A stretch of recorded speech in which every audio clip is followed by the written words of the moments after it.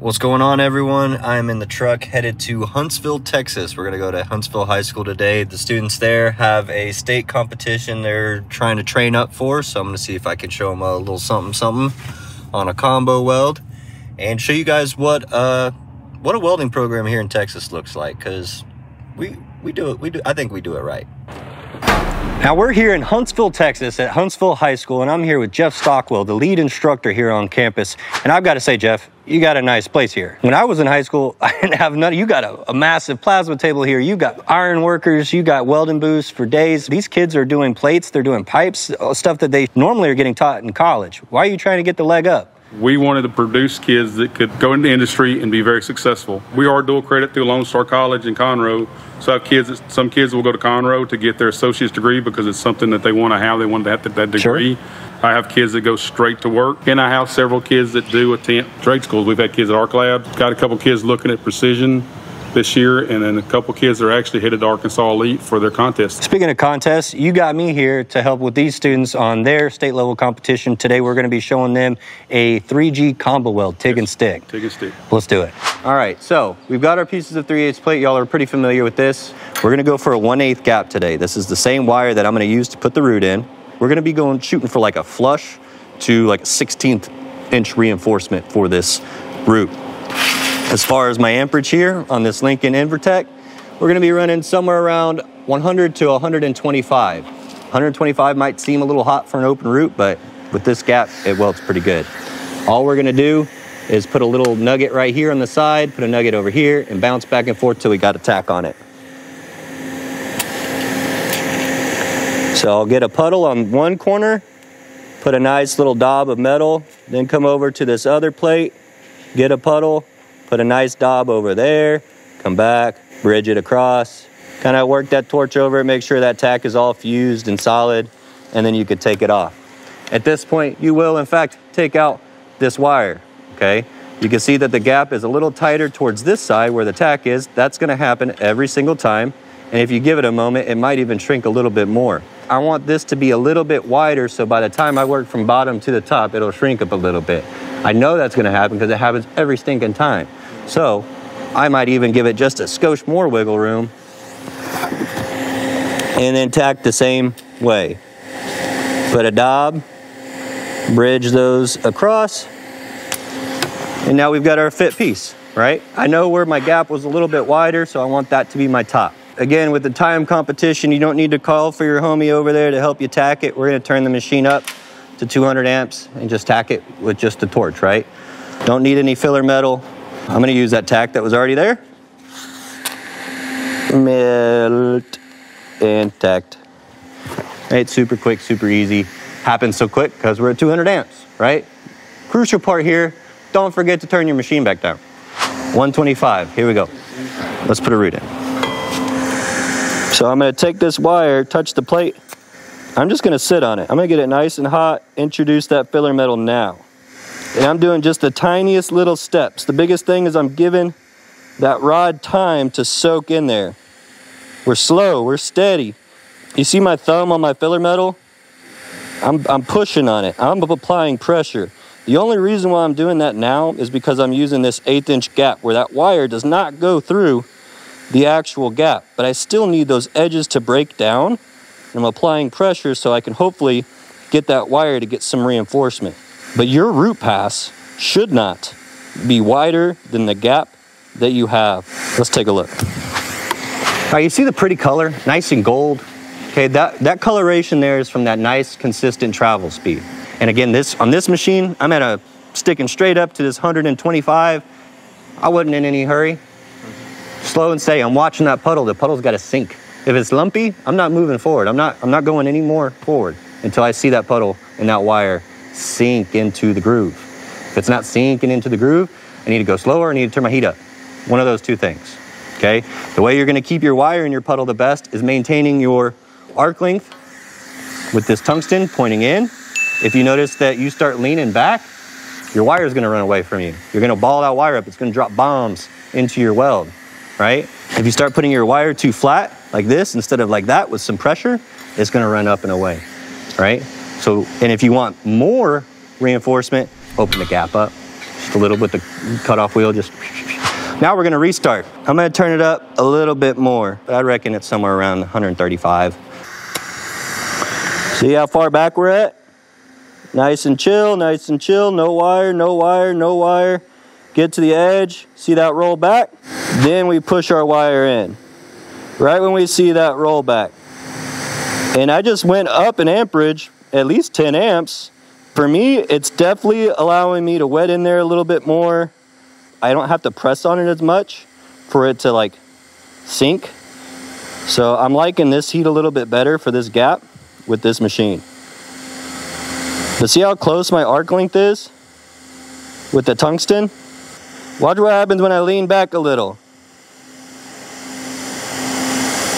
Less control, right? See, like I don't have, like that little wire wants to ball up. I don't have any control. That was from just lifting my tungsten up 1/8 of an inch. That's why it's important to be looking down in this position, because you can see the height of that tungsten a lot easier. What do you guys think of that route compared to the first half? The top is poking out more than... It's got more reinforcement.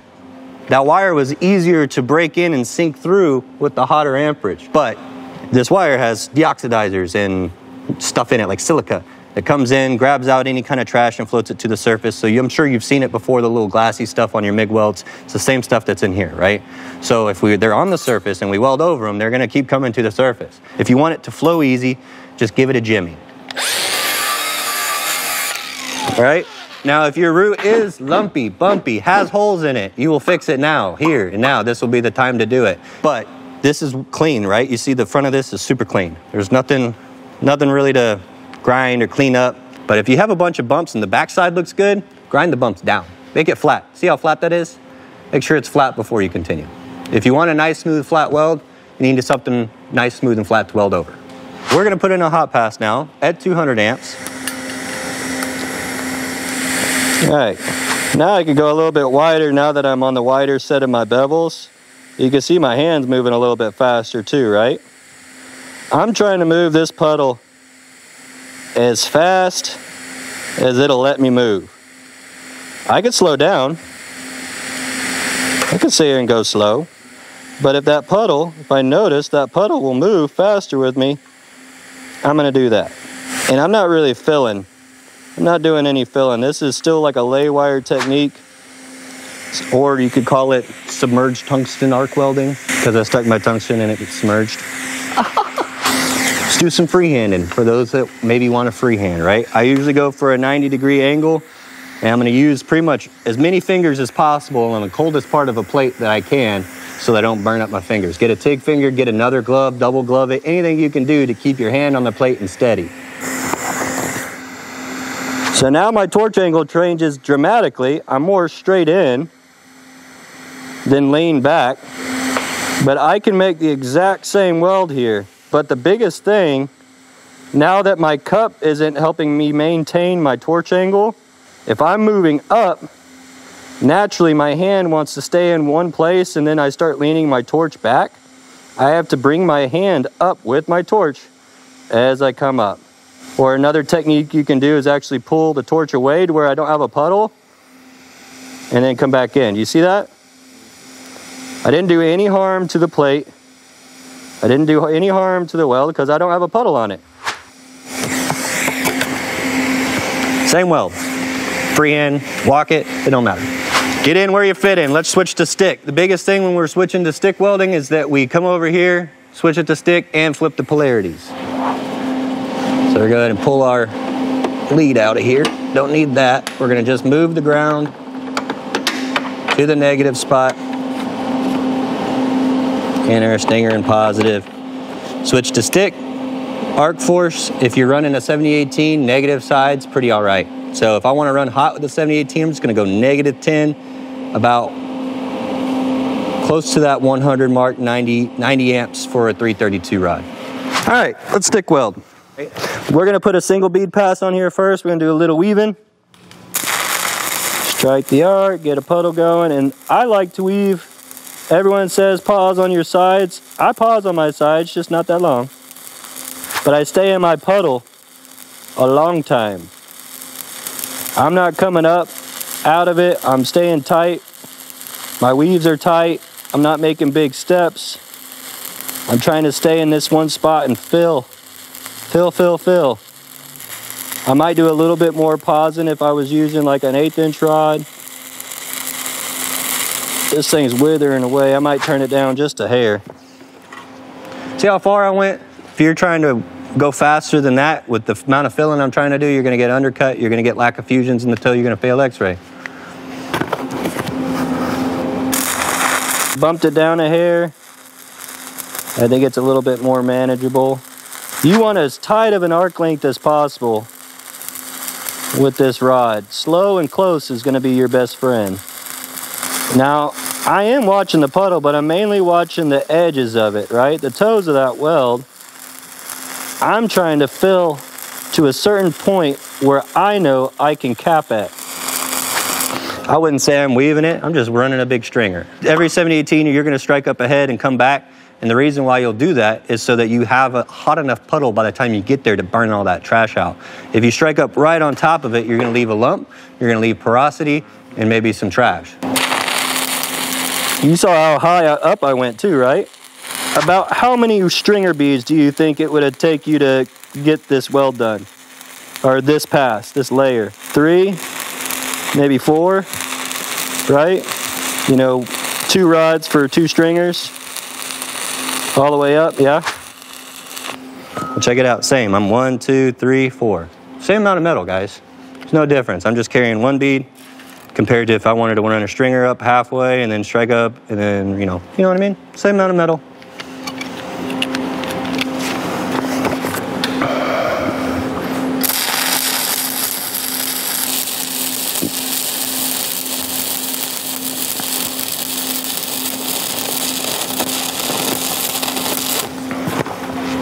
When I get to the top, so I don't leave a big divot, you saw how I got up there and just kind of worked it side to side.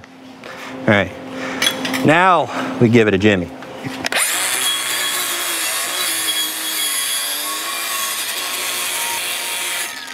Let's take a good look at it. So we see where the bevel edges are. That's what I'm looking at the whole time, both sides of the bevels. You see down here, I've got a little bit more showing than I do up here. So I might need to be slowing down here on the cap than I do up here on the top. Or I can grind down this to match that. Keeping our stringer beads inside our bevel lines. Doesn't matter what side you start on. I'm not doing circles, I'm not doing weaving.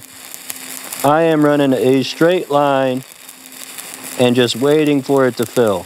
You can see the right side of my puddle is going outside my bevel edge, but my rod is inside the bevel edge.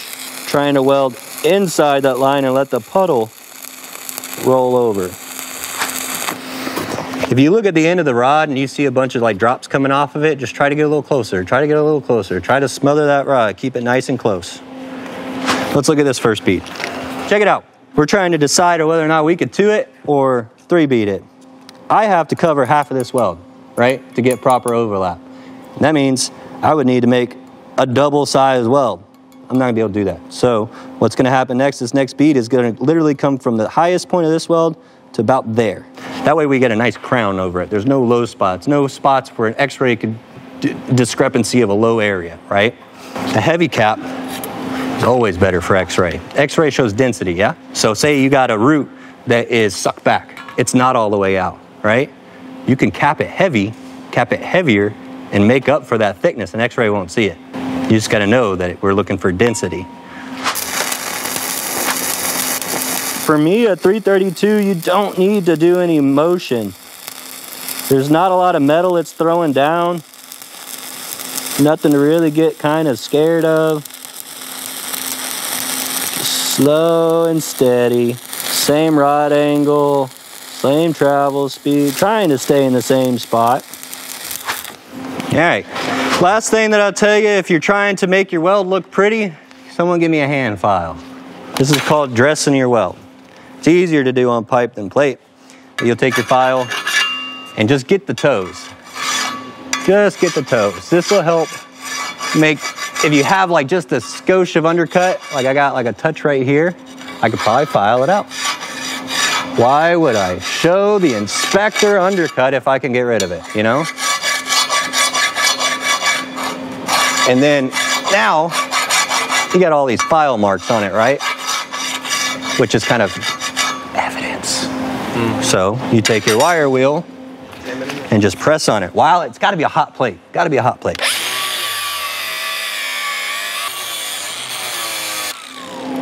And that's how you'll dress it.